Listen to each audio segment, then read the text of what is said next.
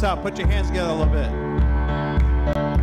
I was buried beneath my shame. Who could carry that kind of weight? It was my turn till I met you. I was breathing but not alive. All my failures I tried to hide. It was my turn till I met you. When you called my name and I ran out of that grave, out of the darkness into your glorious day. You called my name and I ran out of that grave, out of the darkness into your glorious day.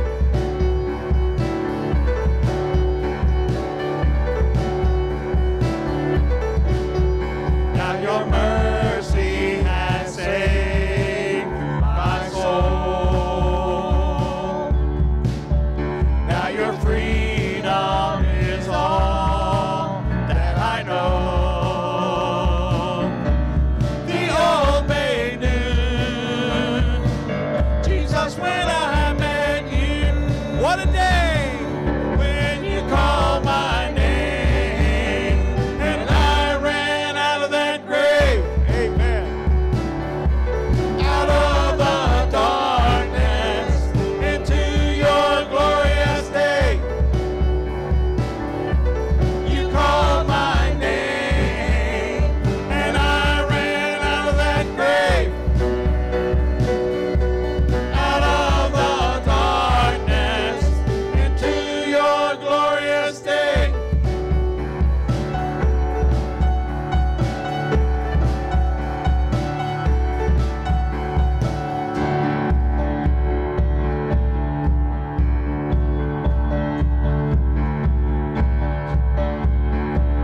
I needed rescue, my sin was heavy, but chains break at the weight of your glory.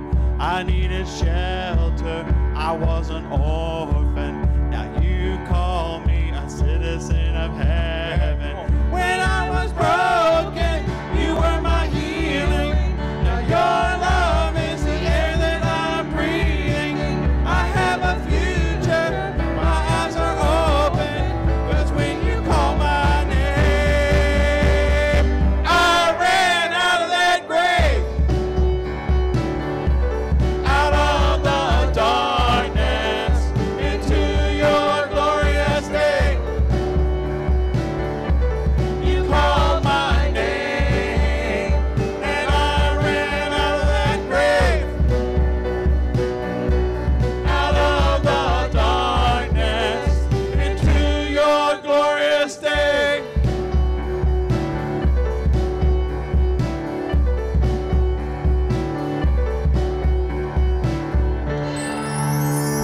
Amen. Amen. Amen. So good to see you out this morning. Thank you for being here. Thank you for watching from social media. If you're here this morning and you're visiting with us, there's little yellow cards on the back of these pews. Would you find one, fill that little information out? Miss Janet's at the welcome table. As you start out, go over there by and see her, give that to her, and she'll have something for you. Just a couple quick announcements.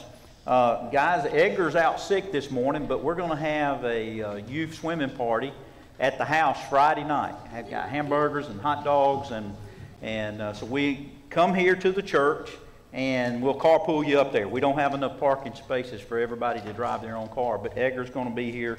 If he gets well, we'll be here to grab you. If not, I'll be here. We'll grab you and take you up to the house, and we'll do that starting at 6 o'clock Friday afternoon. Our church-wide Thanksgiving, man, this year's gone by, hasn't it? Yes. Our Thanksgiving meal's just around the corner, November the 12th, and many of you are already asking. Listen, you know, I think Johnny does a turkey or two. I do a turkey. I know Hank and Jen do some barbecue. Mr. Clark's pretty good about bringing a ham, so we'll have plenty of meat. We always have that. So if you're going to stay, we encourage you to stay with us, celebrate just a time of fellowship. Help us with that. Bring a covered dish, okay? Sweet potatoes, chocolate pudding, all of that good stuff. Gravy, you know, any of that kind of stuff that you like to go with that.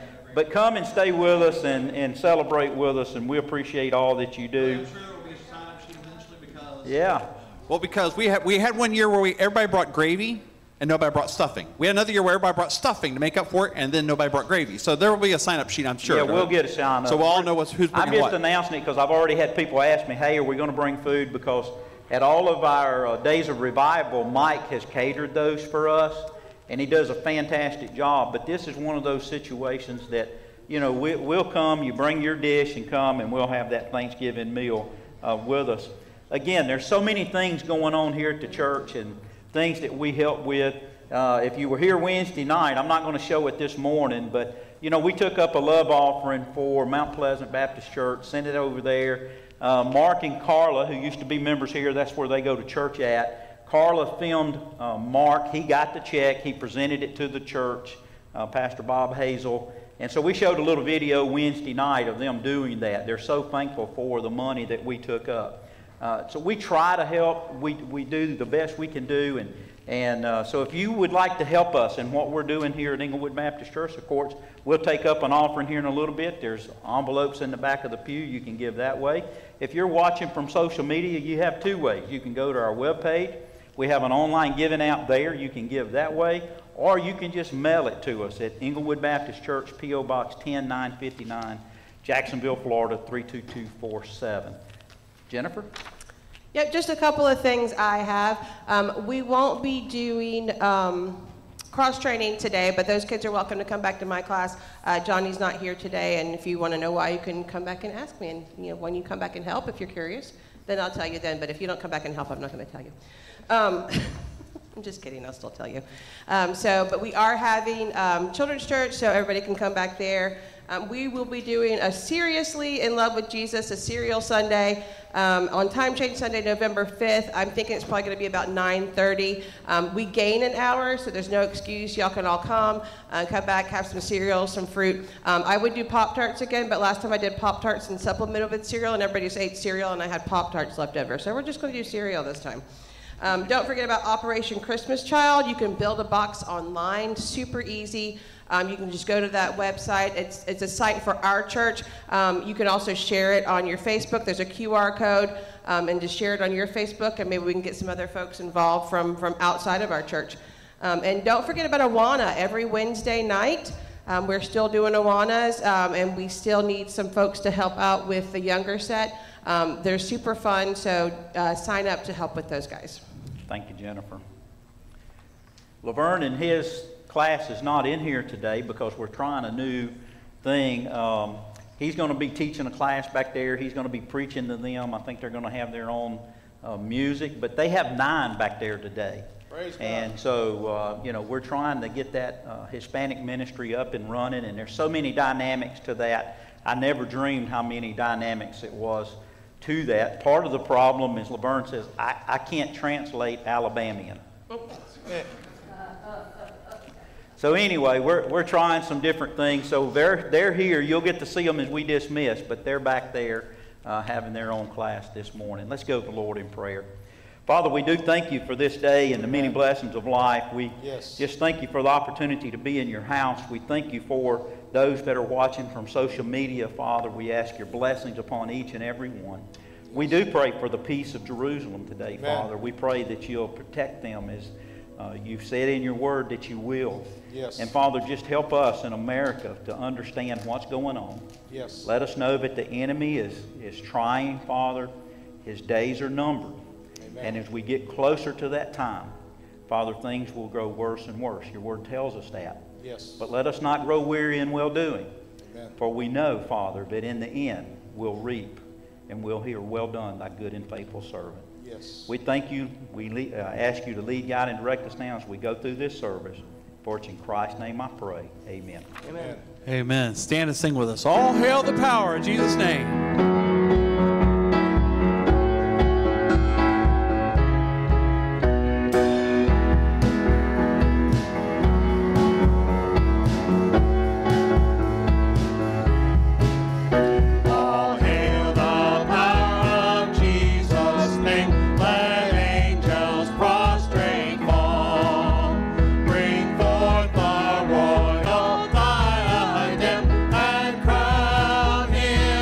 Lord.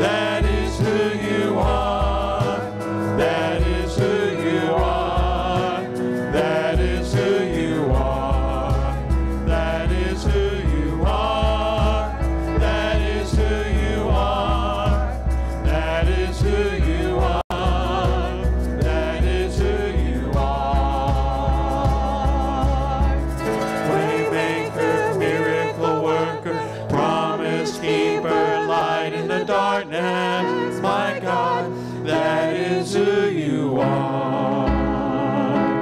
You are waymaker, miracle worker, promise keeper, light in the darkness, my God, that is who you are. Even when I don't see it, you're working. Even when I don't feel it, you're working. You never stop working. You never stop working. Even when I don't see it, you're working. Even when I don't feel it, you're working. You never stop working. You never stop working. Waymaker, miracle worker, promise keeper, light in the darkness, my God, that is who you are. Waymaker, miracle worker, promise keeper, light in the darkness, my God, that is who you are. That is who you are. That is who you are. That is who you are. That is who you are. That is who you are.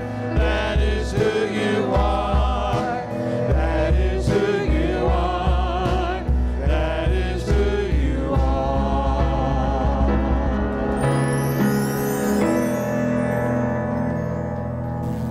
And let us pray.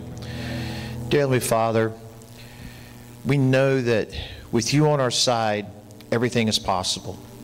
Lord, we have so many people out that are sick with surgeries, we don't even know all the people. There's so many out sick all over the world. There's fighting going on. You've told us this was going to happen. We're watching, just like the news. We watch the Bible because it tells us the story of what's going to happen. Lord, we pray every day that you watch over us and keep us safe. And Lord, we bless these tithes and offerings that we're going to take for your house so we can come and praise you, Lord. Our praise team for the music that they present to us that opens our heart to you, Lord.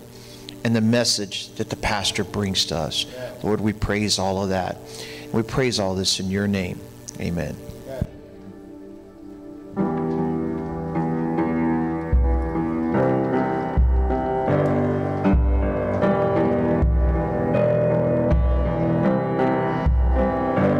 I can see waters raging at my feet. I can feel the breath of those surrounding me. I can hear the sound of nations rising up. We will not be overtaken. We will not be overcome. I can walk down this dark and painful road. I can face every fear of the unknown. I can hear all God's children singing out. We will not be overtaken. We will not be overcome. The same power that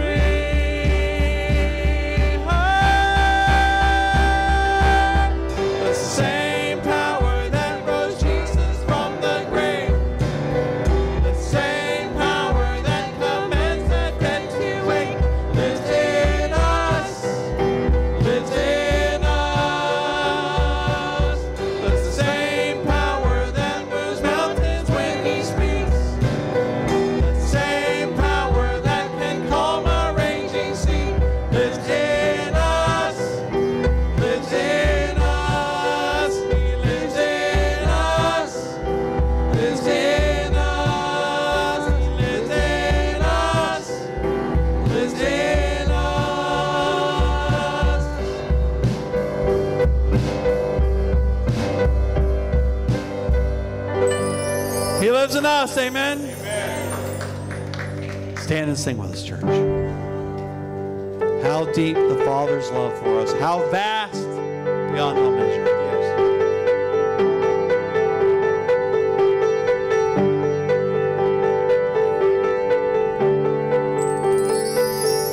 How deep the Father's love for us. How vast beyond all measure, that He should give His only Son to make a wretch His treasure.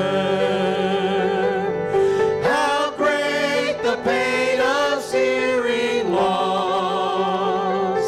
The Father turns His face away, as wounds which mar the chosen one bring many sons to glory.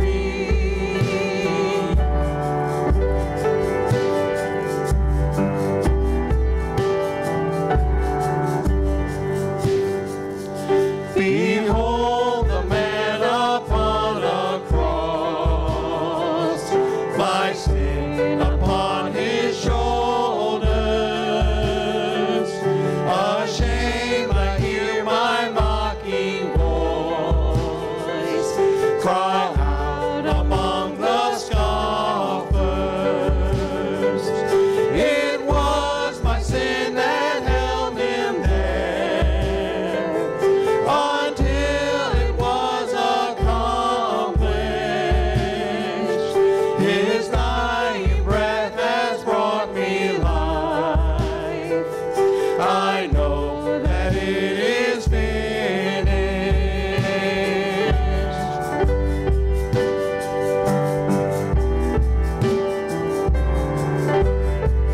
Yes, it is finished. Oh, it is finished. Oh,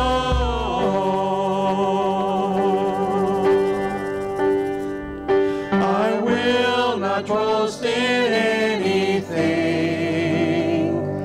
No gift, no power, no wisdom. But I will boast in Jesus Christ, His death and resurrection. Why should I gain from His reward? I cannot give an answer, but this I know with all my heart: His wounds have paid my ransom. Why should I gain from His reward? I cannot give an answer,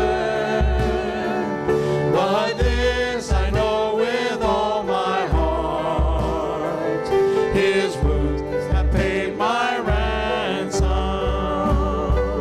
Yes, this I know with all my heart: His wounds have paid my ransom.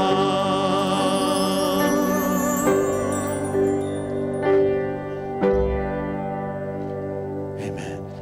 Y'all may be seated. All right, little ones, you can make your way to the back for Children's Church. Give it to Diane.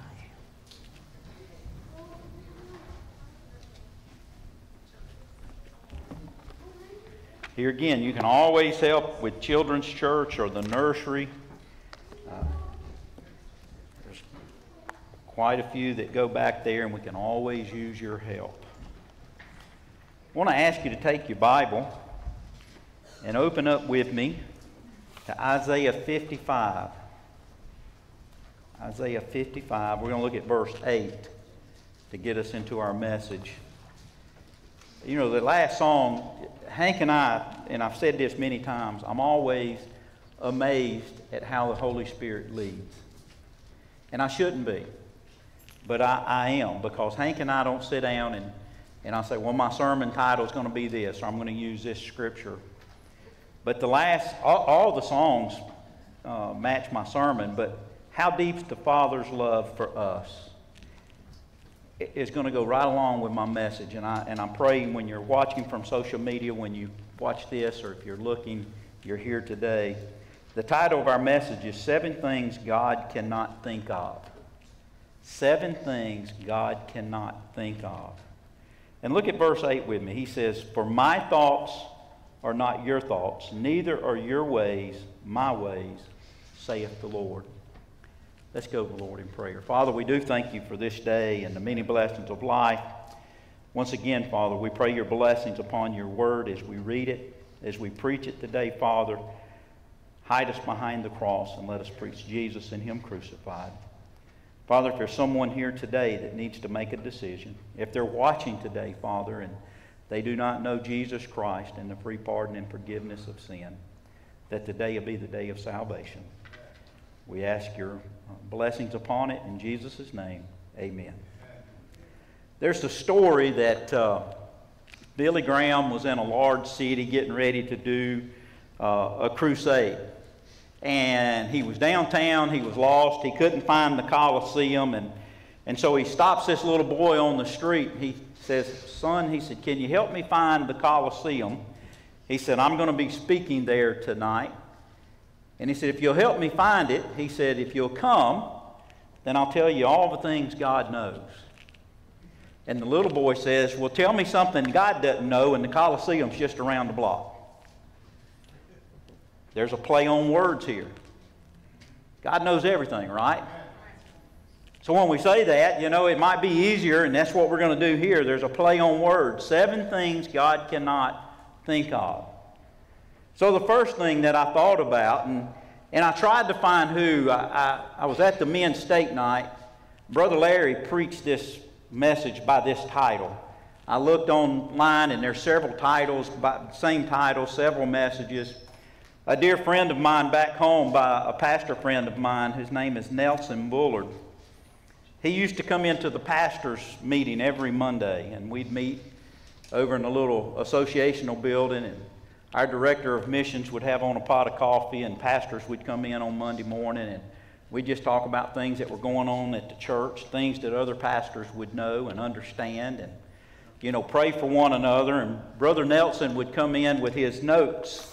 He always had his notes typed, and he would come in and he would hand them out to all the pastors, and he would say, "Boys, I preached this yesterday in my church and it went well. Take it and let it run through your cup. Make it yours, because there's not an original sermon." So I want to give God credit for this. Brother Larry, I heard him preach this, but the thoughts and things that are going to be here apply to us at Englewood Baptist Church and to most Christians today. So the first thing that God cannot think of is a sin he does not hate. God cannot think of a sin that he does not hate. God hates sin because it goes against his very nature. And sin is the work of the devil. God hates that. And listen, folks, I don't care what we call it today. We can pretty it up. We can put, you know, all kinds of names on it. But sin is still sin. Amen? And we get to where we want to categorize it. Well, this sin's worse than that sin. No, it's not. God hates all sin. And so you and I as Christians need to understand that. And there's not a sin that God doesn't hate. In John chapter 8, verse 44, it says, "Ye of your father, the devil, and the lust of your father you will do. He was a murderer from the beginning, and abode not in the truth, because there is no truth in him. When he speaketh a lie, he speaketh of his own, for he is a liar and the father of it." Listen, folks, when we look at the world today and the things that are going on, listen, when I look at the world, it doesn't surprise me that they act that way. Because they're doing exactly what their father, the devil, wants them to do. And listen, you know, there's 2 kinds of people in this world, amen? They're saved and unsaved. Now, even with the saved, there's 2 kinds of people. There's carnal and there's spiritual.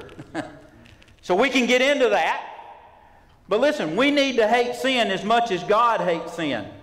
And when we do that, we'll see the church of Jesus Christ fill up. Because there's so many things in the world today that stand between church, salvation, God, the world. So many Christians are trying to hold on to the world, and they're straddling the fence, and there's a struggle that's going on trying to figure out which way to go. And let me tell you something. As we said last Sunday in our message, you'll never have peace until you give your whole heart to Jesus Christ. The Word of God describes sin as a wound or a bruise in Isaiah chapter 1, verse 6. I didn't ask Barbara to put these up, but I'm going to call out some scriptures. You can write it down. It describes it as a burden in Psalms 38:4. It describes it as a weight in Hebrews chapter 12, verse 1 and 2. There's a weight that so easily besets us, it says. That sin that trips us up, that thing that gets us down.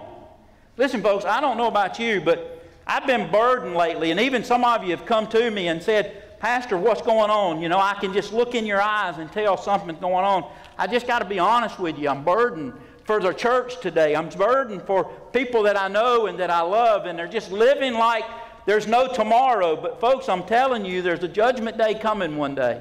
Amen.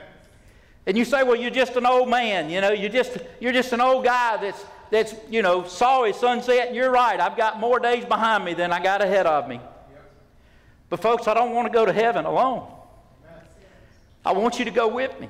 Amen. And the Bible says that sin is a weight, it's a burden. And I feel that burden so many times of people that I love and that I know, and I just wish they would straighten up. I just wish they would give their life to the Lord, because there's nothing that I have to do, there's nothing that you have to do other than accept Jesus Christ.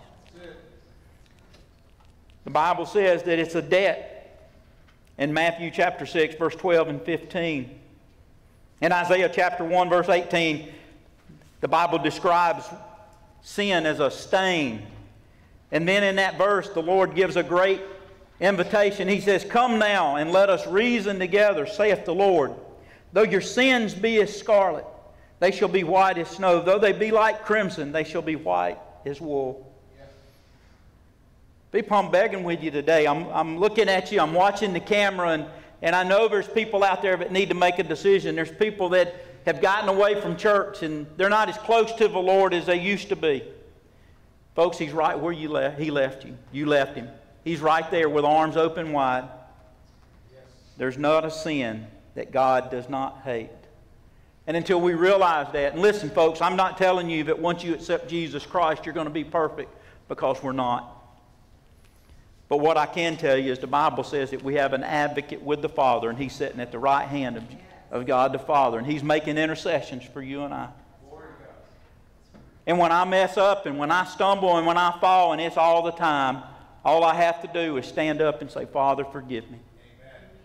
Help me to do better. Help me to put we sang a song that talked about the same power. Yeah. The same power that rose Jesus from the grave is the same power that lives in you and I today. And sometimes I know this life doesn't get easy. It's not.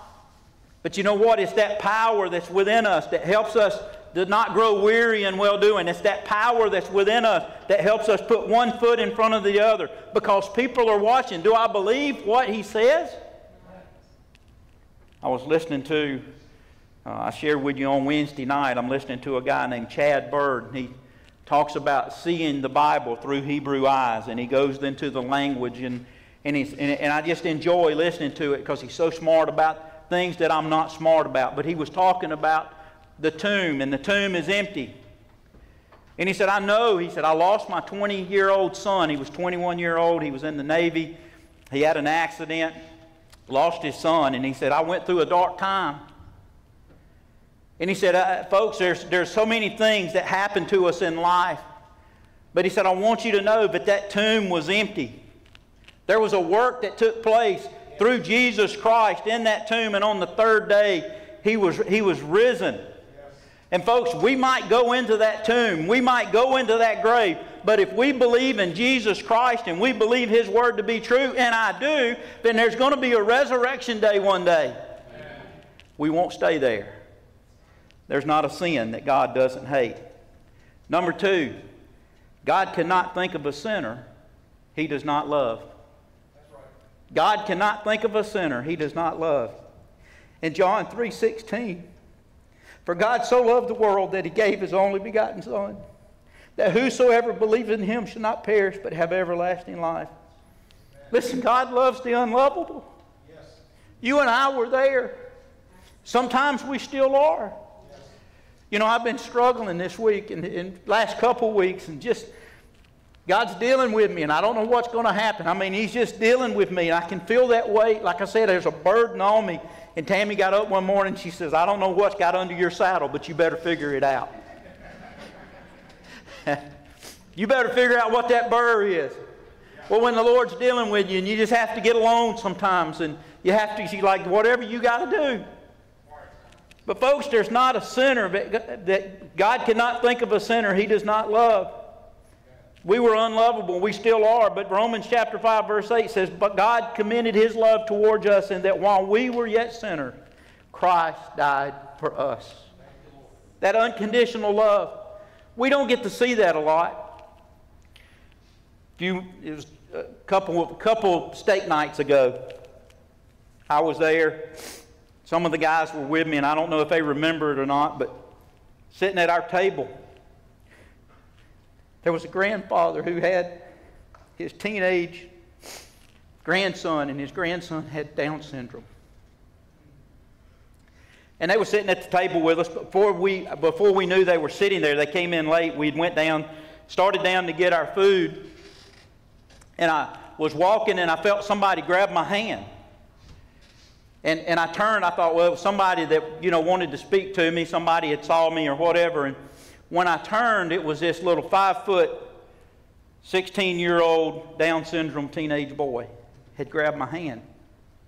And when I turned to look at him, he gave me a big old bear hug.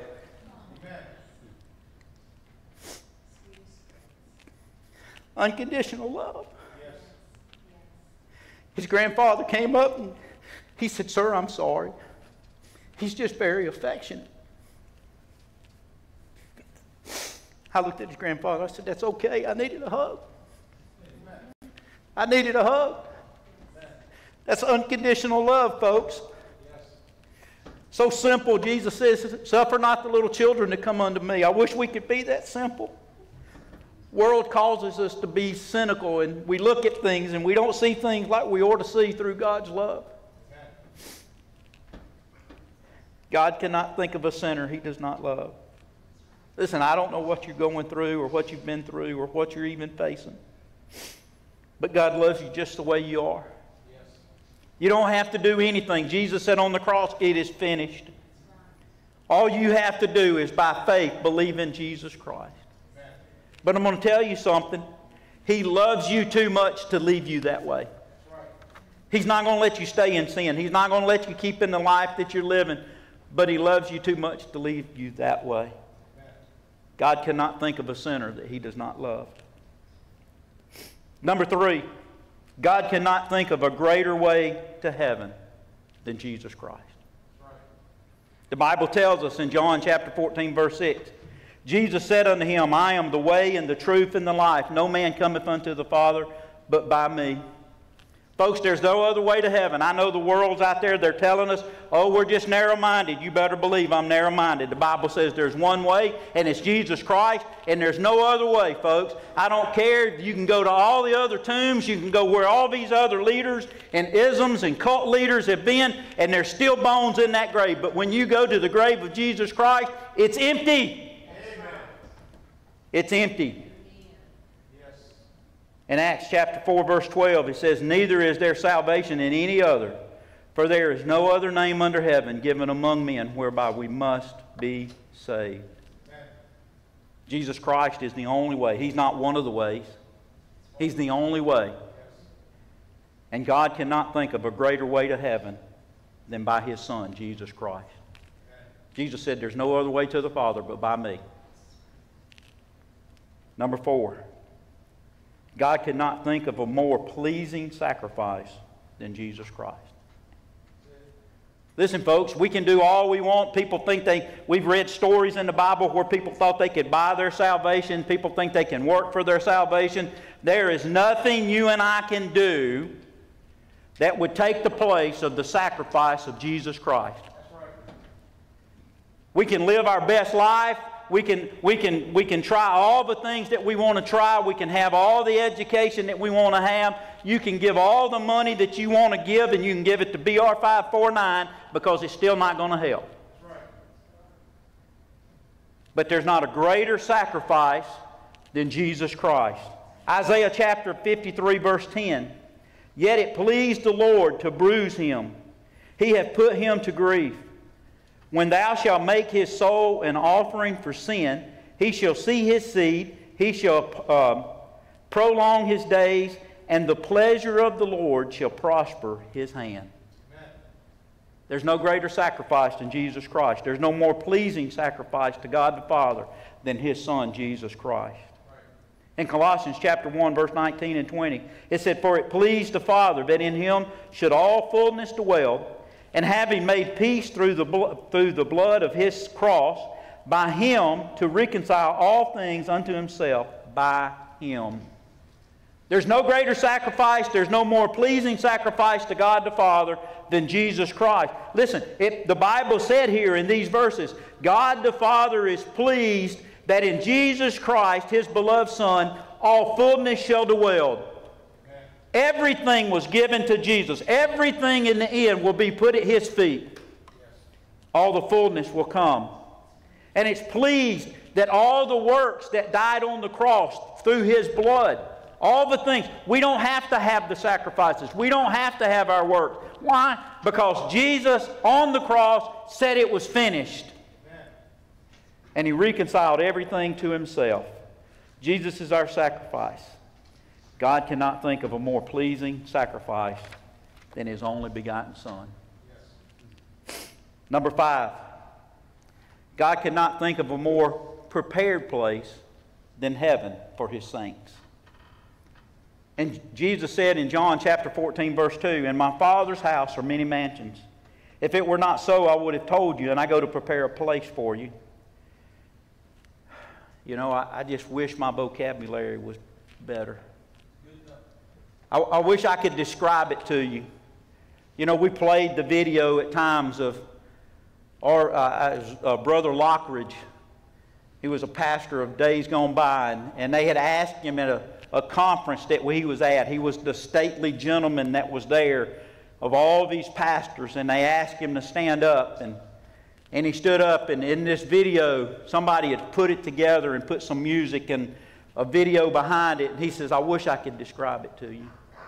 I wish I could describe my Jesus to you. Let me tell you, He's my buckler, He's my shield. I can't tell you all the words that we can come and all the vocabulary, all the adjectives and the verbs and the nouns. There's just not enough to describe Jesus Christ. Amen? But in 1 Corinthians chapter 2, verse 9, it says, But it is written, I have not seen, nor ear heard, or I have seen or ear heard, that have entered into the heart of man the things which God hath prepared for them that love Him. God cannot think of a more prepared place than heaven. Folks, I don't know about you, but my name's written down in the Lamb's Book of Life.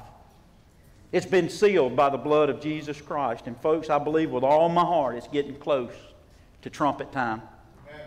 I believe that. That eastern sky is going to go bust wide open one day. We're going to hear the trumpet. Are you ready? Are you ready?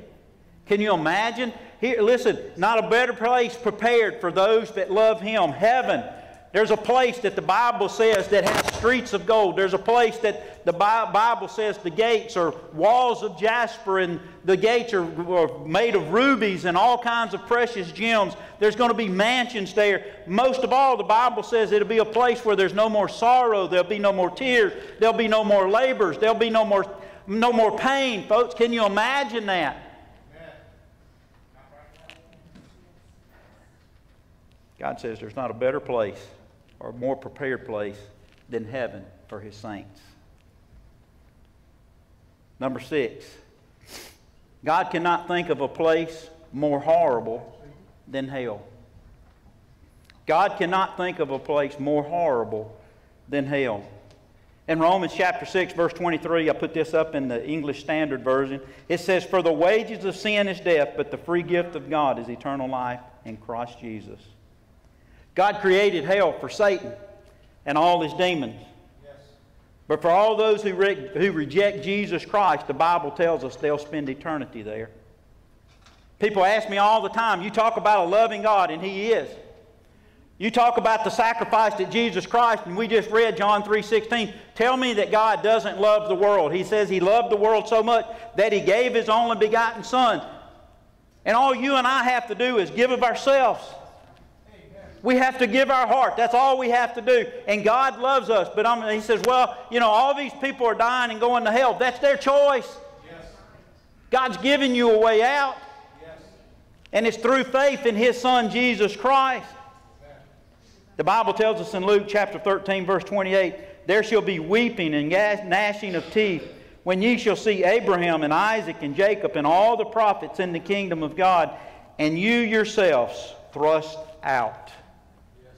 Listen, just because your name's on the church roll, just because you're sitting here this morning and you tithe and you've been baptized, doesn't mean that you're going to heaven, folks. You have to have a relationship with Jesus Christ. Amen. That's the most important thing.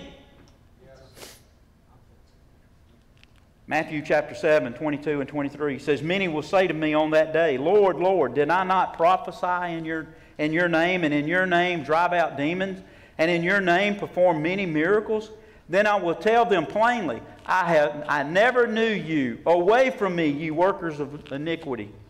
Paul says in 2 Corinthians chapter 5, verse 15, knowing therefore the terror of the Lord, we persuade men, but we are made manifest to God. People, let me share with you, let me beg you, go out. I want you to make it your mission this week to invite one person to church.